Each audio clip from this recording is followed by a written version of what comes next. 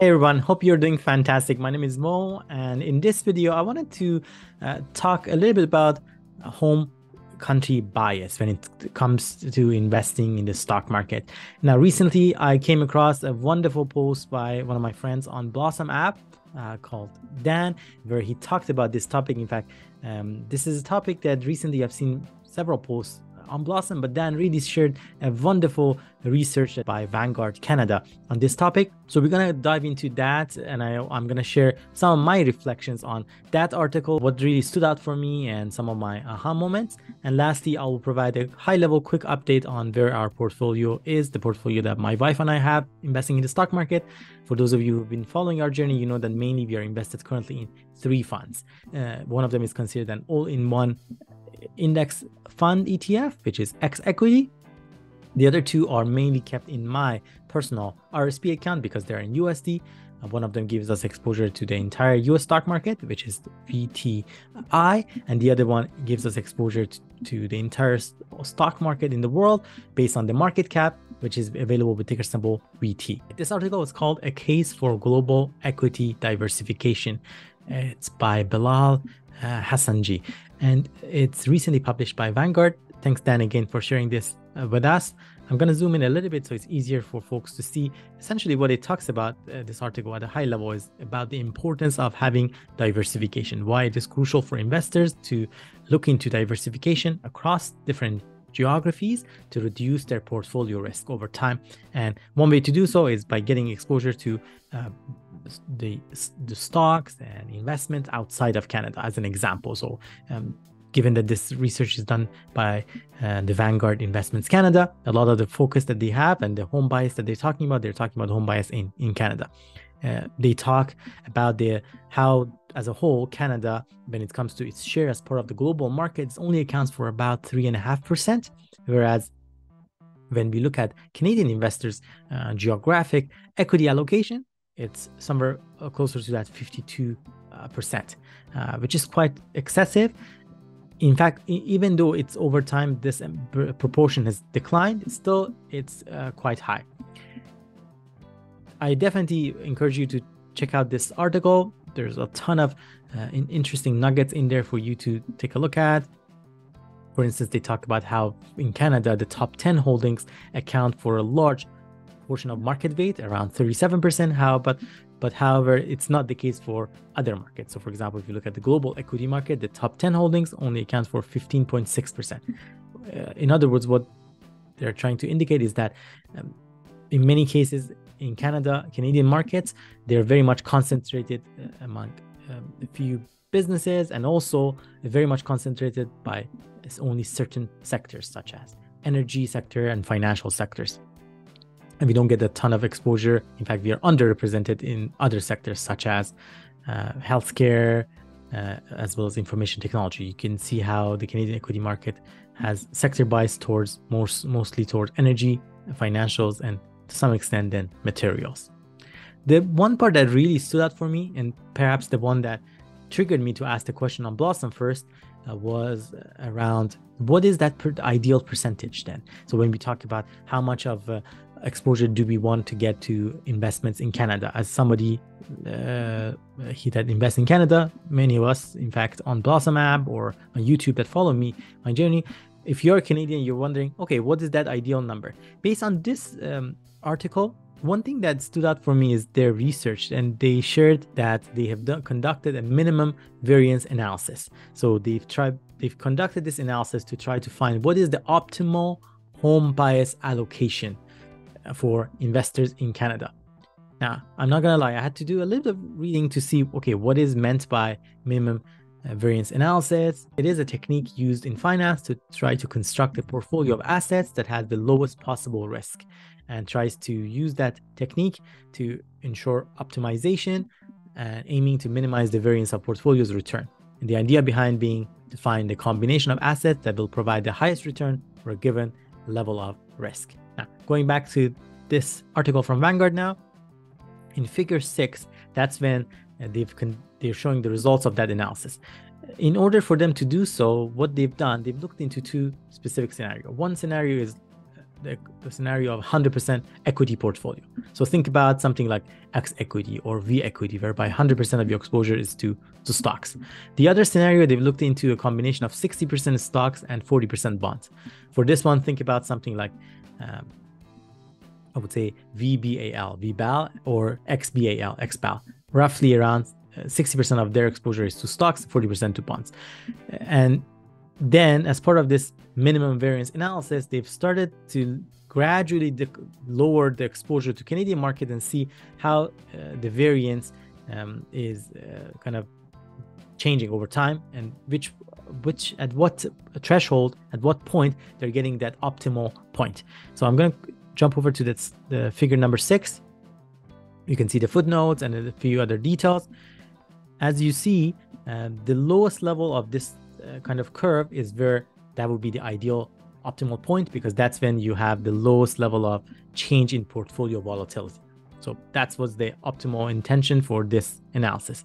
And where they found out to be the optimal point is highlighted here in black in bold colors for you. So you see, it says, looking at the data, the optimal asset allocation for Canadian investors is a 30% allocation to Canadian equities and a 70% allocation to international equities, because it has shown to minimize the long-term volatility of their portfolio. Now, I'm not, in this case, I'm not the researcher having conducted this research, and definitely need to educate myself a little more around the minimum variance analysis, how it's been done, and what the thought process behind is. But it was quite eye-opening to see that, you know, even despite the fact that Canadian equities account for only about 3.5% of the world overall, you know, size, they still think that a 30% exposure to Canadian equities is that optimal point. The other piece, I'm going to just jump into the conclusion. They talk about a few other factors that also play a part when it comes to determining why maybe having a slightly higher home bias or home exposure to the home country investments is not such a bad idea. They talk about things like minimizing volatility, declining trend of domestic equity preference for both individuals and pension investors, as well as other benefits such as diversifications, portfolio implementation cost, and favorable tax consideration, as well as currency effects. Those are some of the other consideration that they have taken into account. I will definitely add the link to this article in the video description, and definitely you can also check it out on the post by Dan on his Blossom post. I would love to hear from you. What are your thoughts around that? Do you tend to agree with the findings of this research by Vanguard Canada? What is your current status when it comes to your exposure to Canadian stocks and market versus the rest of the world? At what percentage are you currently at? For me, as you can see from the dashboard that I've developed, currently about 23% of our portfolio is exposure to Canadian markets, and the remaining is to international, including the USA, international as developed, excluding Canada and US, and emerging markets. The international, I just want to point out that the term used here, and it's very much used commonly across, I think, various type of portfolios, refers to developed markets excluding Canada and US. And then USA is obvious, Canada is obvious, and emerging markets, as the name suggests, refers to the emerging market world, such as countries such as India, China, Brazil, and so on and so forth. As for our portfolio, as I promised, I'm going to give you a quick overview of where things are at. Current size of the portfolio is just shy of $467,000. Our three main holdings are XEQT, VT, and VTI. VTI is the one that is still showing positive return at 1%. XEQT is currently down by 3.5%, and VT is down by 3.6%.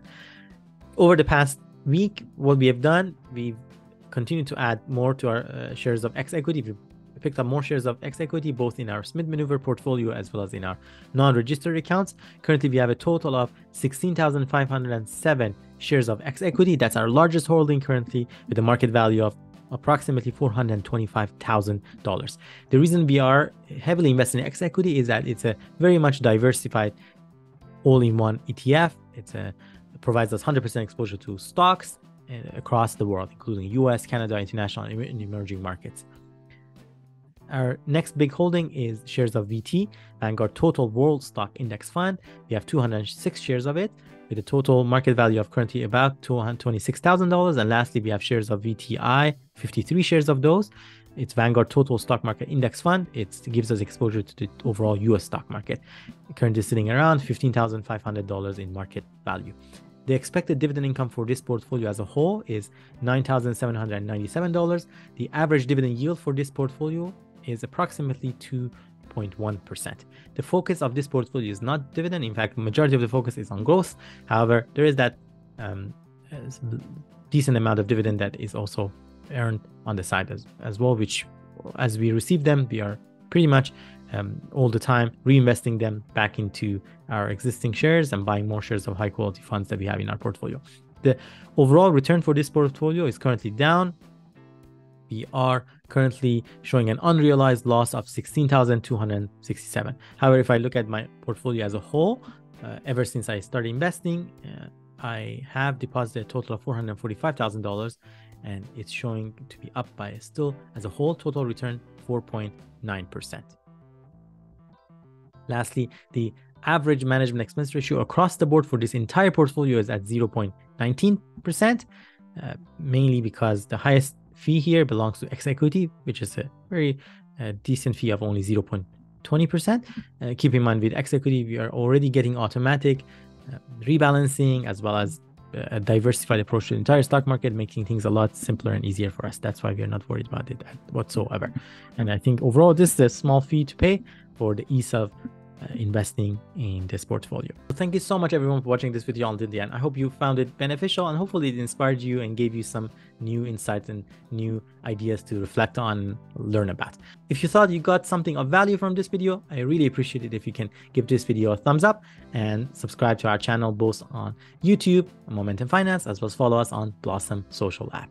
If you haven't joined Blossom app yet, I definitely encourage you to do so. There are a ton of valuable conversations and learnings that happen on the app among different members. You could also follow your favorite members, hopefully I being one of them, their trades as they happen real time on Blossom app as well. You can definitely refer to the link provided in the description of the video or available on the social links on my social channels to easily join Blossom app. Thank you, and I hope to see you all next time.